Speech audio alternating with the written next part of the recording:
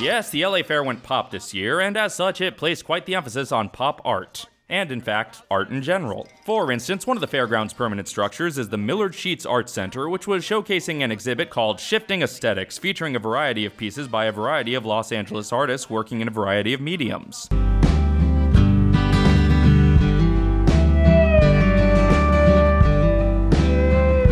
painter stood before her work. She looked around everywhere. We got to learn a little bit about some of the artists and some of the pieces from the statements on the walls, but by and large it was a self-guided experience where the art stood for itself. No, I thought I looked for some contacts. Not Kusama means Route 66 road art. Yeah, no, there's like separate pieces that are similar, not only in these, but the color scheme is like identical. We're swimming through.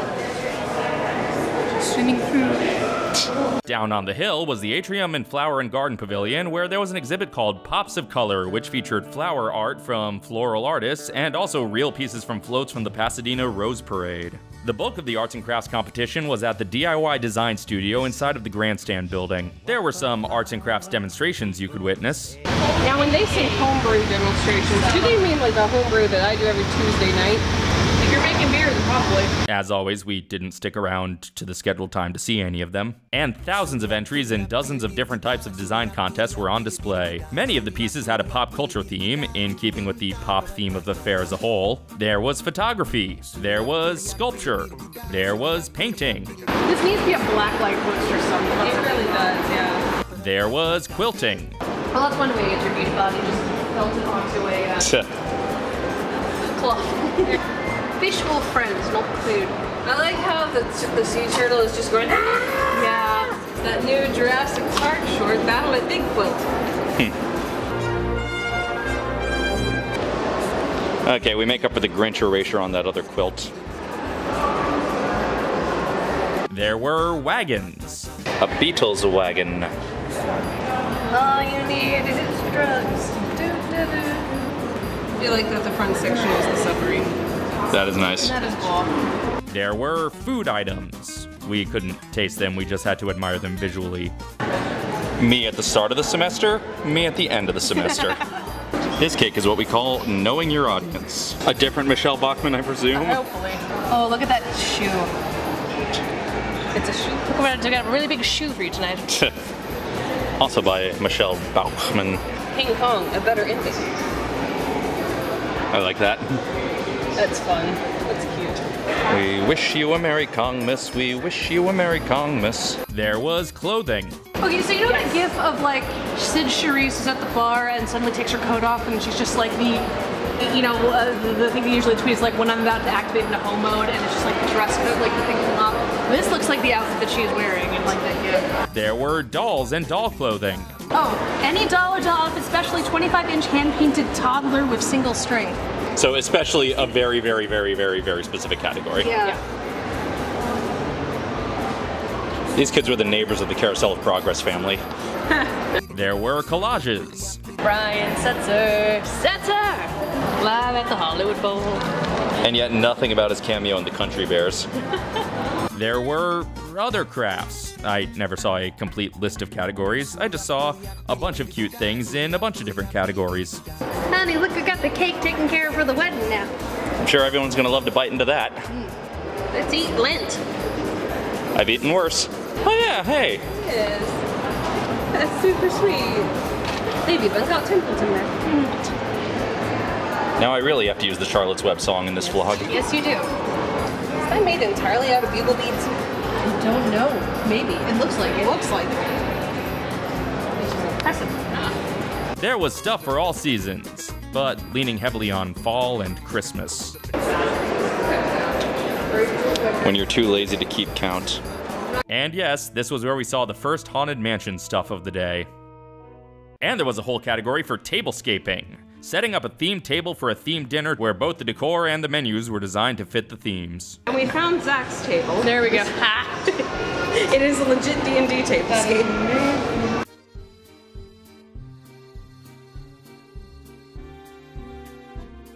Okay, this menu does a better job at emulating Seuss's lyricism than Seussical does.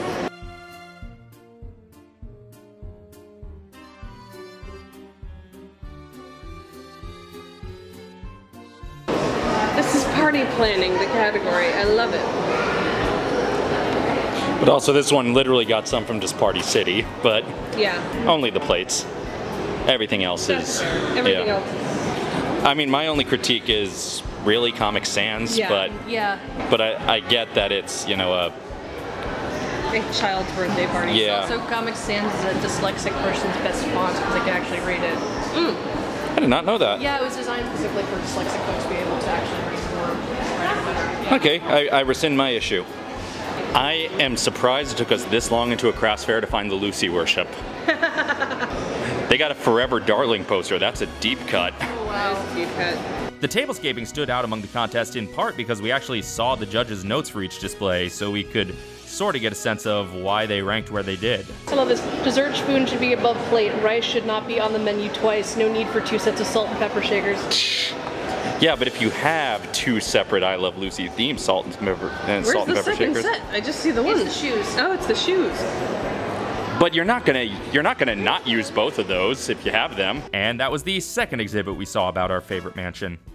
I really like using Leota as the centerpiece for the table. I think that's a smart idea. If you live in LA County and want to enter one of these contests, you can. Just go ahead and do it. Let your creativity stretch. And in Expo Hall 5 was America's Kids, featuring similar arts and crafts competitions, but with entries made by kids and teens. I really appreciate this kids and like there's shot competition in that. There's so much going on here that's very clever. That's a little Peter Jackson kid and Megan, I'll tell you. The use of Lego Rex is a very nice touch. Yes. Jesus spoon. Jesus Christ, spoon or star. This is a very good drawing of the Beatles by That is rad. this kid. Nice. Hey, from La Mirada too. Outstanding use of theme. I'm proud of you. Oh, my children. All of these kids did a great job. Oh, check this one out. Look at the Bart. All of these children and possibly teenagers in some cases are very good artists. Oh, there's not a deer table. I used to see internet creators I've met in passing on one of these things. Yeah.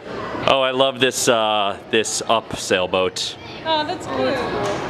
In addition to the art competitions, the fair showcased the collections various kids owned. Dang it, kid. They got in. They got it early. May 20th, that is pretty early. That's a Star Wars fan I'd like to meet right there. Yeah. And you know me, you know how jealous I am of this kid's Perry the Platypus collection.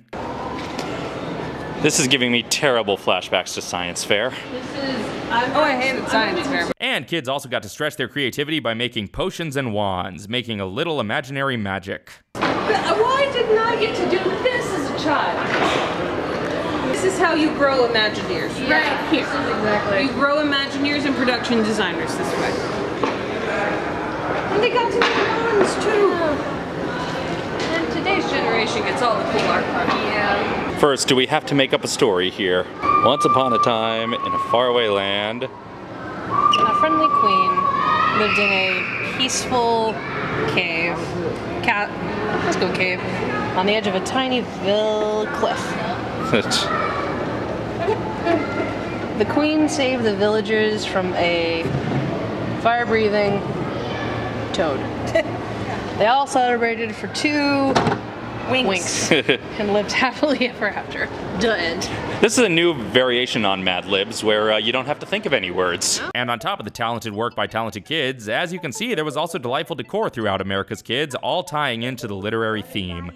Tributes to classic books and the occasional classic movie based on a book abounded throughout the expo hall. Sure, the decor was at about the level of an underfunded school play, but that's appropriate for a school-aged arts and crafts fair, and it's still better theming than Six Flags. I like that we've just wandered into the literature pavilion. This is basically sponsored by Scholastic here.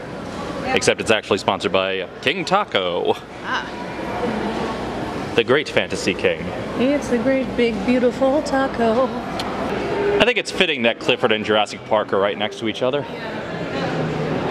I mean, okay, I mean, I guess the Lorax has some humor in it, but I would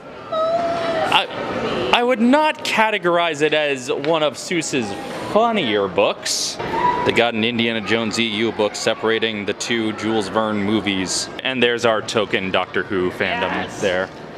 Okay, Lorax is over here in this fantasy realm also. Right on top of the Silmarillion, definitely a book of equal reading level. Yes. The Lorax and the Silmarillion go, you read them back to back. And of course that classic children's fantasy book, Game of Thrones. And that's not all the interesting decor we saw at the fair. Next time we'll look at the art the fair provided by exploring the theming.